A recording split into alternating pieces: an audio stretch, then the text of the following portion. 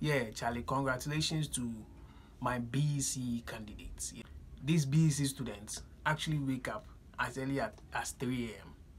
Yeah, you go to say, Charlie, these kiddies go stand up 3 a.m. then they learn. Wow, Charlie.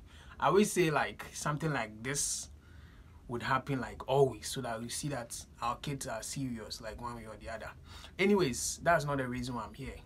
I'm here because a friend of mine, you know, a day where he just sent me audio say, oh, my guy, Charlie, these kiddies, I'll let you listen to the audio whilst I speak. Also, I beg this one there be something I won't talk. If today them do this one, them complete school, the thing I go talk be say congratulations. But I beg, you see, the students you know riding them play school pen or them things see like riding the how I go talk themselves. The whole day them a head top, so they won't do how people they live when I beg. They talk plus them plus that one. If you ain't pay me, I get. So if I do some mistake, you forgive me, but I beg you, talk plus them, I beg. So these kiddies, anytime they are done with school, anytime they complete school, they tend to have what we call ego, right? Yes. So this ego, this pride kind of lifestyle, no go lead them to anywhere. So he's saying that I should use my platform to advise these kids. Now, this is what I have to say. Don't compare yourself to someone who is in the university. You just finished a stage, I think the first stage in what we call education. So don't see yourself or don't compare yourself to whoever is in the university. 2, your parents, whenever they talk to you how you were before you got to write your BECE, please.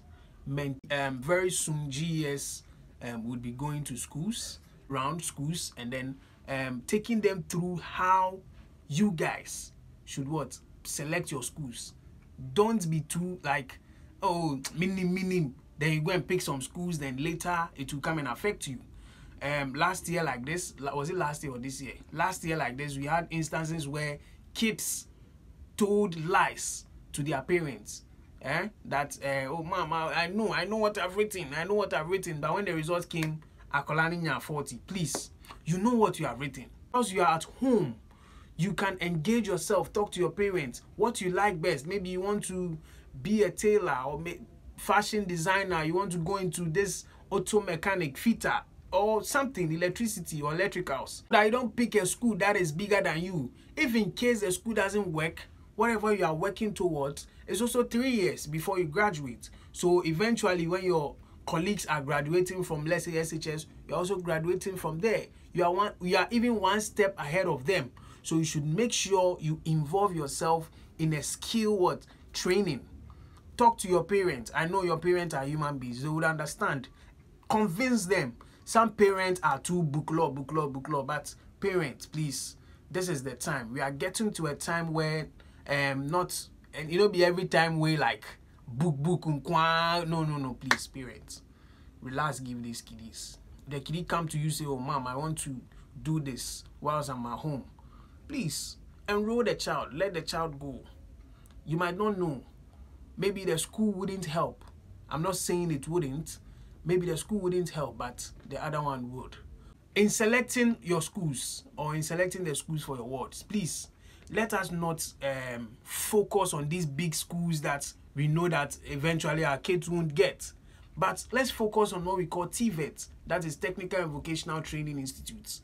Yes, these schools would help your child if they are interested in something skillful, handy, and then they select these schools, eventually after school, even if the English language is not helping, at least the handiwork is going to help. Yes, that is what most of my colleagues here are fending on. They've not been to school, but they are making it. You understand? Those of us who have been to school, yes, I go school, sir, Charlie, hand to mouth from what they do for you. So please, parents, I entreat you all to make sure you are circumspect in selecting the schools for your ward. Congratulations to you all once again. It's me, Sabali, the only name with a capital in the middle. Catch you same time. Yeah.